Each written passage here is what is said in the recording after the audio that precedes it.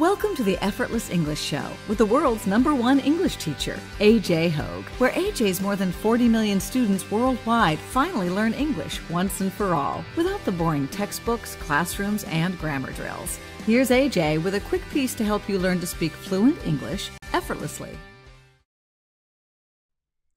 I'm AJ Hogue, the author of Effortless English. Learn to speak English like a native. Father of the Effortless English system that trains you, that teaches you, that helps you. You speak English fluently. You speak English powerfully. You speak English confidently. You speak English effortlessly. You think in English. When you commit to my VIP program at effortlessenglishclub.com, effortlessenglishclub.com, go there, commit, don't quit, effortlessenglishclub.com. Learn English with stories. Learn English with stories. Another Aesop fable, another Aesop story today. And another idiom, another common idiom in English. Dead men tell no tales. Dead men tell no tales. I think, that might have been the subtitle of one of those Pirates of the Caribbean movies. I can't remember. But dead men tell no tales. Actually, I'm quite amazed. Even I'm surprised at this book, Aesop's Fables. I'm really surprised how many idioms, common, very, very common American, English idioms come from Aesop.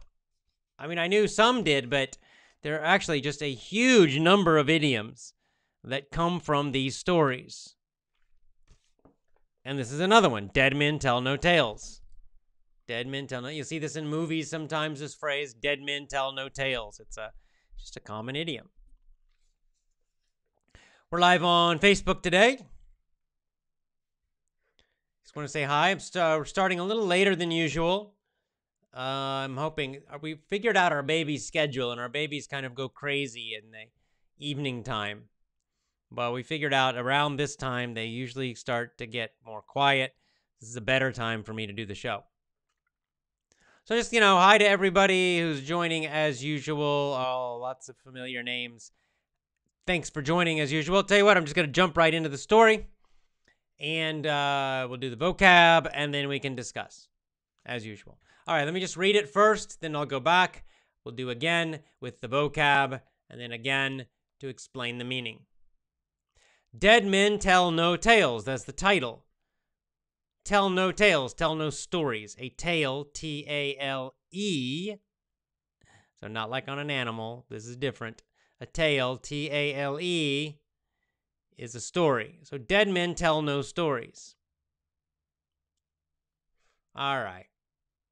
A fox and a monkey, as they journeyed together, disputed at great length about the nobility of their lineage. When they reached a certain place on the road, the monkey fixed his gaze upon it and uttered a groan. Oh. The fox asked what was wrong with him. The monkey pointed to some tombs that stood there. Don't you expect me to mourn, he said, when I behold the sepulchres of the slaves and free men of my ancestors? Lie away to your heart's content, answered the fox. They won't any of them rise up to contradict you. And then, of course, the moral, the message of the story at the end.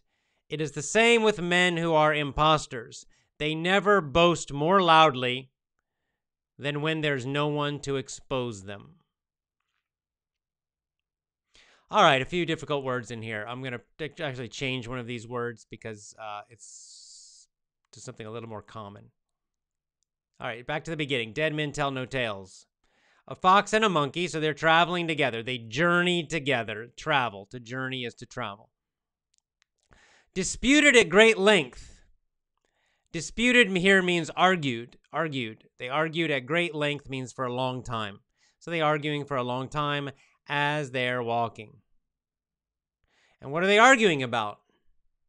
They're arguing about the nobility of their lineage. Lineage is like your ancestors, right? So it's all your family tree. the family that came before you, your family ancestors. That's your lineage. It's the root of the word is the same as line, right? So it's your family line, your lineage.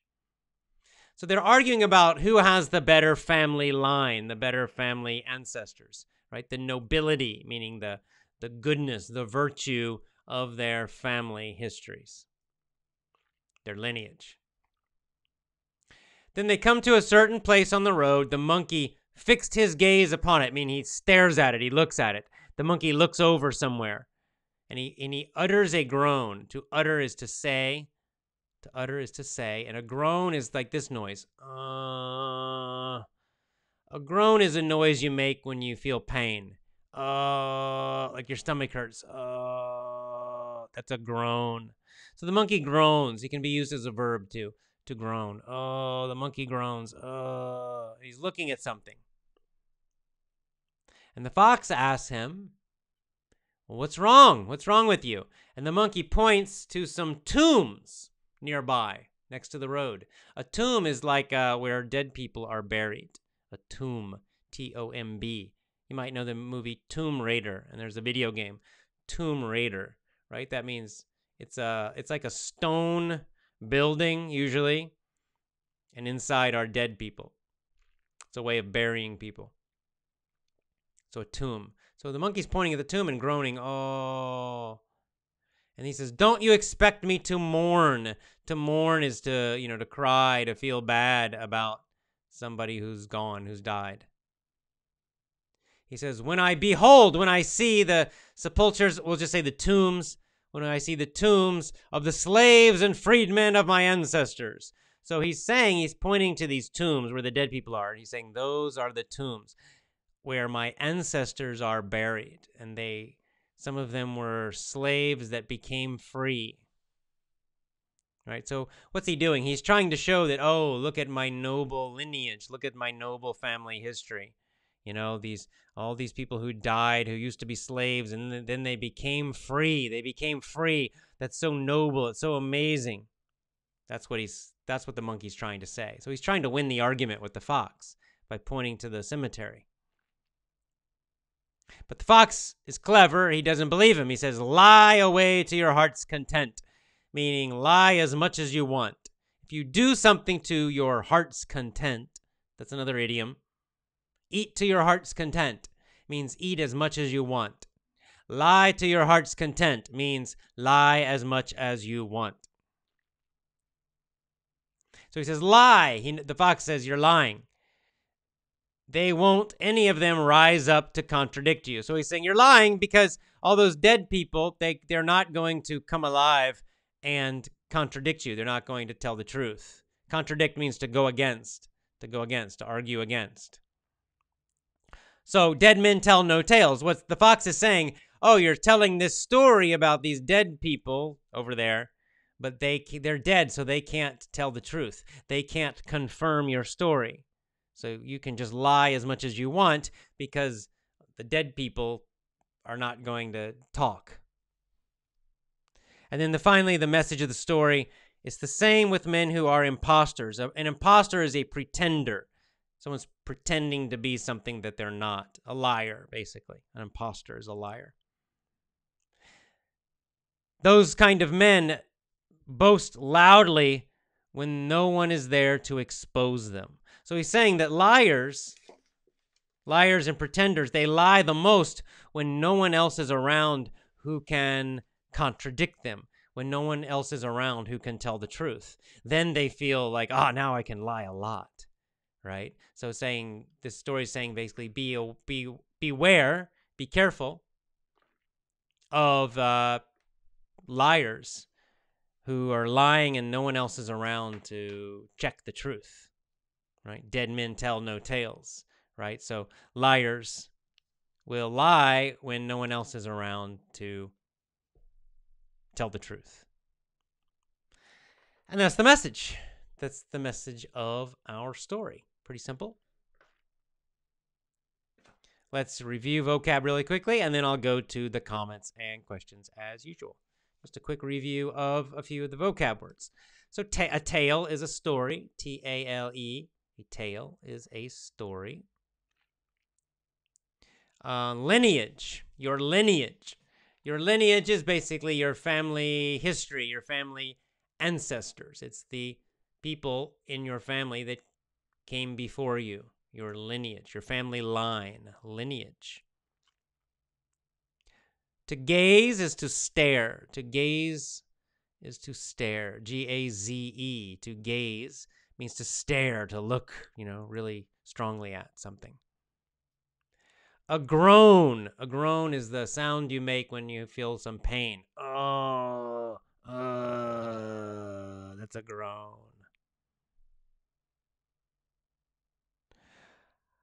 Tomb is a place where dead people are buried. Usually it's made of stone. A tomb. Not always, though. It can be made of other things. To mourn, M-O-U-R-N. To mourn means to feel sad about someone who's died. To mourn. To mourn.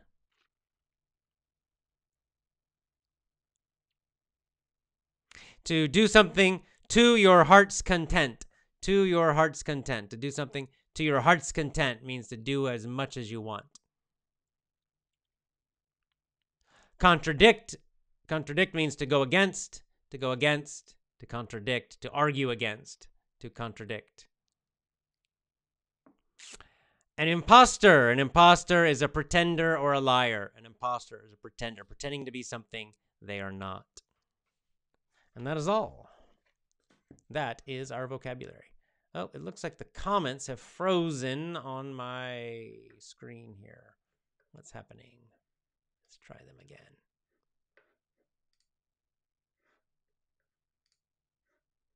All right, we'll go to comments and questions as soon as I can get it open.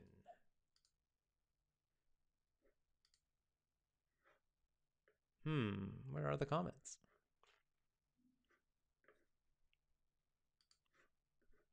Okay, guys, 1 second, and I'll get the comments back up here. And then we'll go.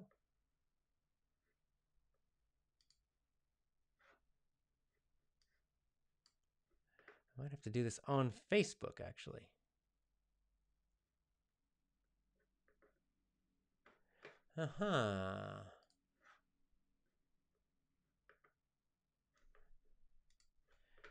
All right, guys, sorry, 1 second. It's taking a minute to get this set up. I'm not sure what's happening with the comments. I'm having some issues with comments.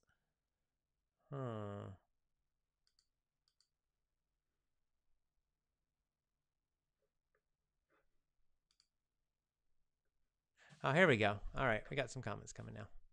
All right, here we go.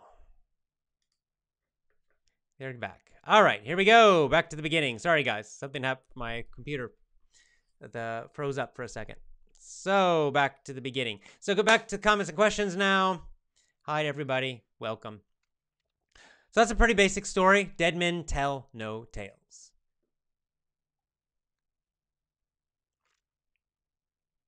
Sagvan says, tail is also part of an animal's body. No. That's a different spelling. The same pronunciation, tail, but if it's part of an animal, it's T-A-I-L. T-A-I-L. That's the tail of an animal. But T-A-L-E is a story.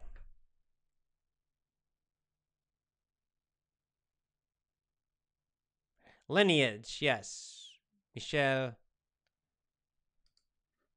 has spelled it correctly. Lineage. Thank you. I'll put that on the screen very quickly.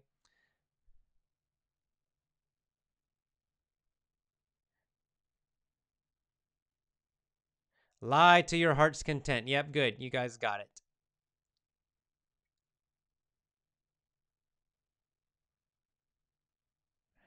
All right. I think looks like we got it here, right?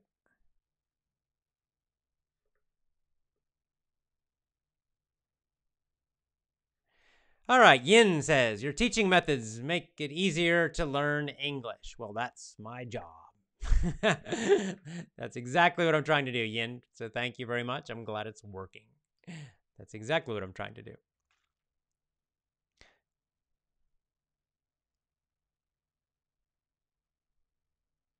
Imposter equals liar. Trin. Yes, not exactly. But an imposter is more like a pretender, pretending to be something.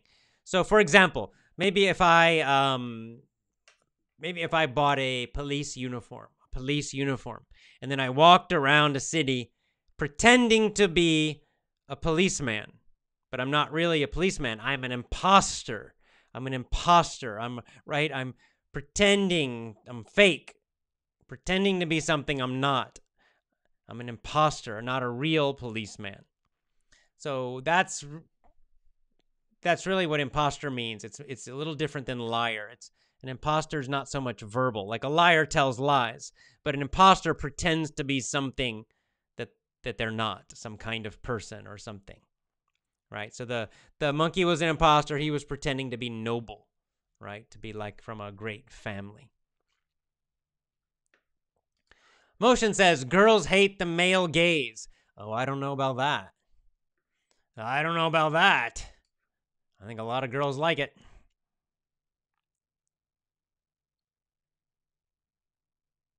Hey, Giuliano in Sardinia. Good to see you.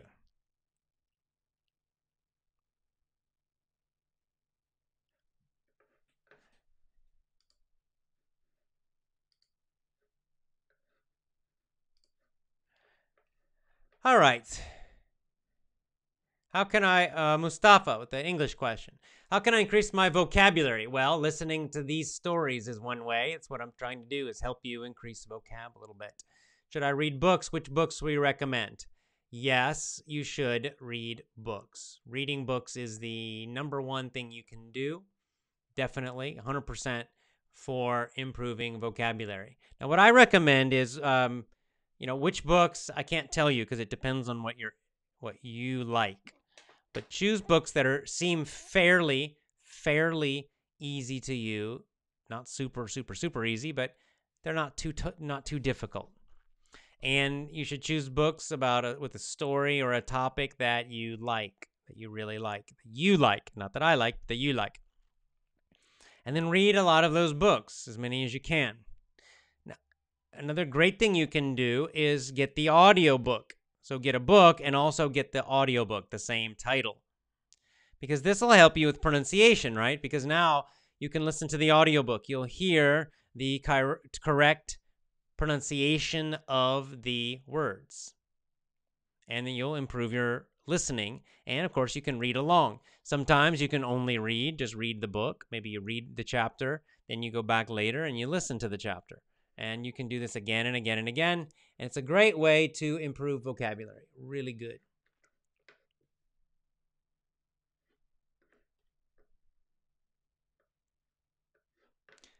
All right.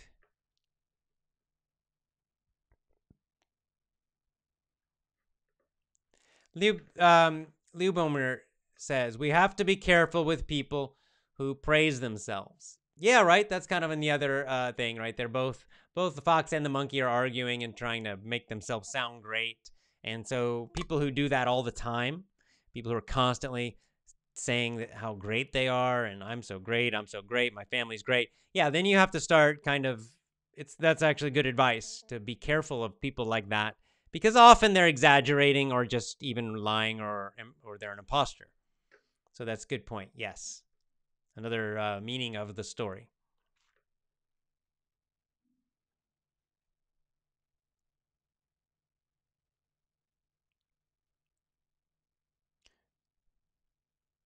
It looks like finally our comments are working a little better.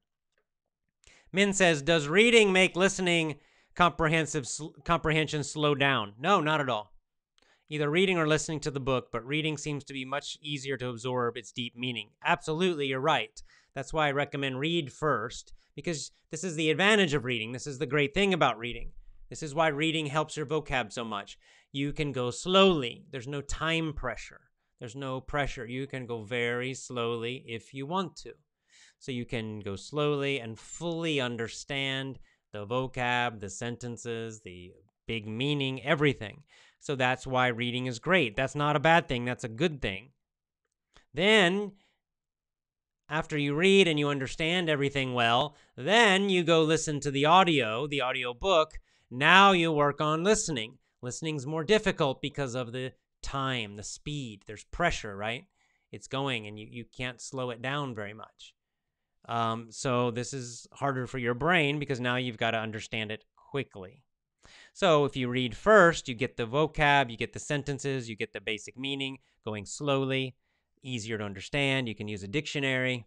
Then you go and you focus on listening. After that, stop reading and focus on listening a lot. Then you'll get your listening speed better too. So you'll get the vocab first from reading, and then you get it with the listening and getting the proper pronunciation and the speed and all of that. So it's a good combination. That book, audiobook combination is really nice.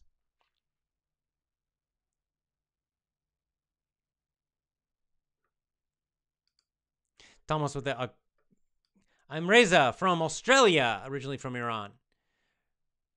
Recently, I've started listening to your podcast from the very beginning, 2006. Wow. Started way back from the beginning. I'm not sure if it's better to just listen to them once or listen to some of them over and over and pass the rest. Which is better? Is there any selected list as your best podcast? I don't have a best podcast list. I don't, actually. So I would just choose the titles that look interesting to you. When you listen to one that's, you like, really like it, you really like the topic, you really like the message, vocab, whatever, then that one, repeat. So you can listen to like my new ones every day, and then you can just find your own favorites to repeat. So it's you can do a combination of both. It's probably, for the podcast, that's probably the best thing. Tomas with another meaning of this idiom, which is excellent. Dead men tell no tales. Those who survive write history. Right, exactly. Another way to say this is the winners write history. So any war in history, it's the winners who write the history usually. And so always the losers are the bad guys. Isn't that interesting how it's always the losers who are the evil ones, right? So in the American Civil War, the South, they always tried to make them sound evil. In World War II, it was Germany and Japan. They were totally evil. World War I, it was Italy and Germany were supposedly evil. And the other guys are the good guys. It's simplistic. It's because dead men tell no tales. And also the losers don't write the history. Good point. Also good meaning. You're right.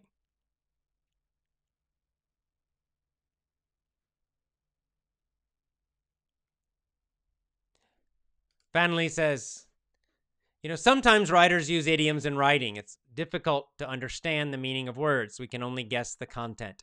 Yeah, just do your best. Guess it. You can look online. There's some idiom dictionaries online. So you can type the idiom into, a search, and you can often find the meaning that way.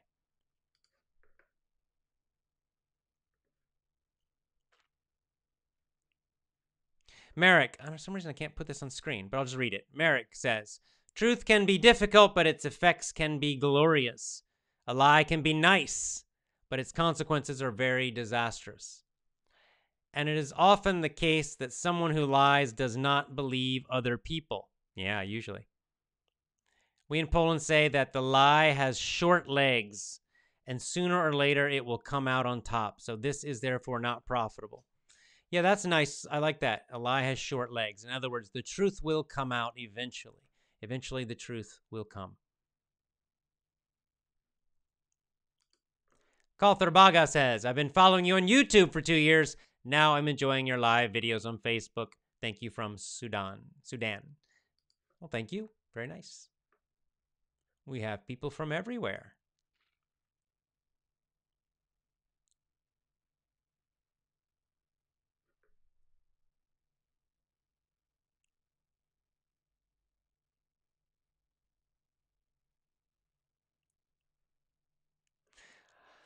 Tant Zin is asking, can I get your lessons in the Telegram application? I have a Telegram. It's my name, I think, AJ Hogue. I'm not very active on Telegram. It's kind of a backup social media for me. But I do have one. Like I said, I think it's just my name, AJ, H-O-G-E. You can see I can't even really remember.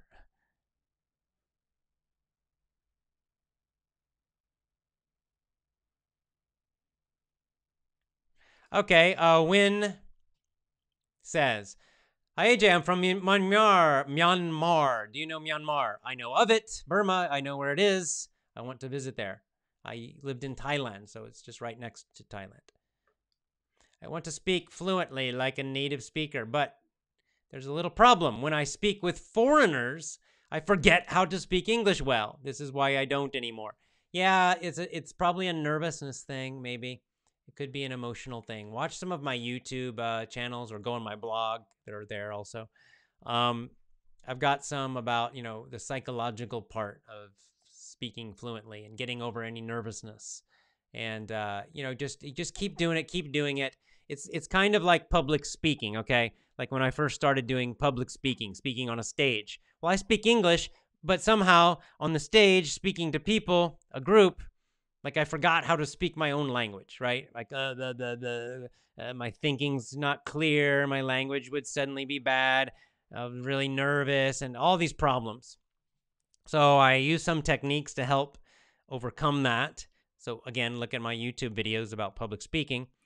And then also the thing is, I just did it a lot. I started doing more and more and more public speaking, and eventually the nervousness got less and less and less, and then I was able to speak well. So probably you're the same, that you probably actually can speak well with if there's no pressure, right? If you're alone in your room, you can speak English. I'm fine.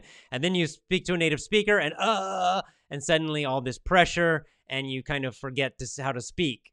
I understand. It just takes a lot of time. I had the same problem with Spanish, by the way. In Spain, I was doing the Camino.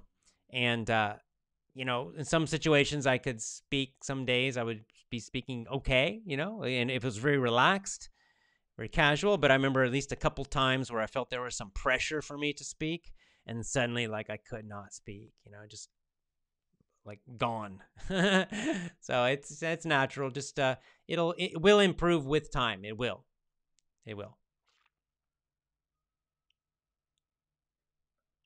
Ahmad asks, are there any vocabulary we can gain through the subconscious? So subconscious learning of vocab.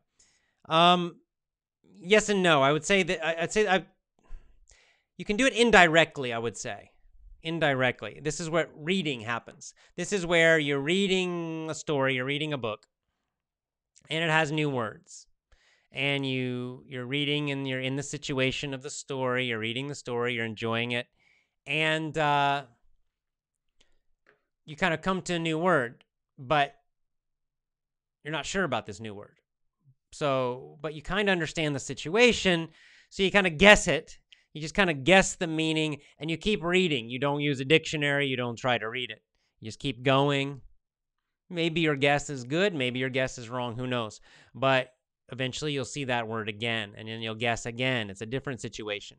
And little by little, as you find this word many times from reading in these different situations, your guess will get better and better and better until finally you will indeed understand the word without really ever studying it.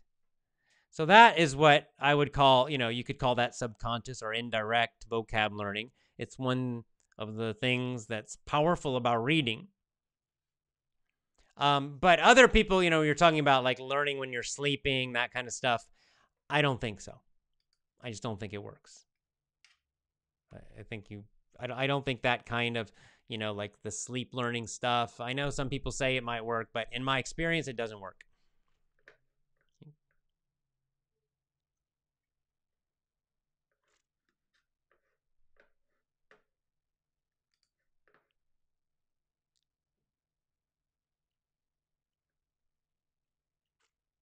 So again, there's a question I get all the time from Dia. Which books do you recommend to enrich my vocabulary? So I can't tell you exact books because it really depends. You can start with children's books if you like, like young adult books, those kind of things, for like teenagers. But you have to really choose the topics that you like. So if you like romance books, you can, read romance. If you like crime, read that. If you write more like historical stories, find that. So it doesn't matter. The main point is just to read a lot, things that you enjoy, stories that you like, that you are interested in. That's the key thing.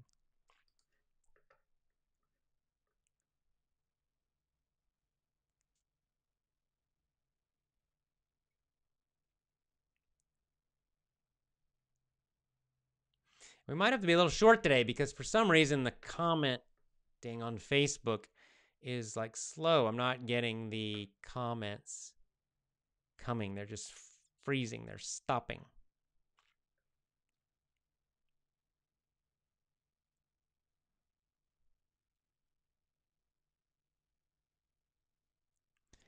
All right, let's see if I can find any more.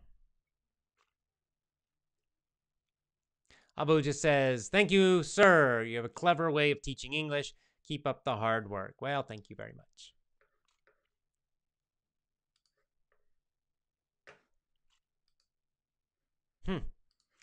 Okay, I'll try a couple more minutes, and then we're going to have to go.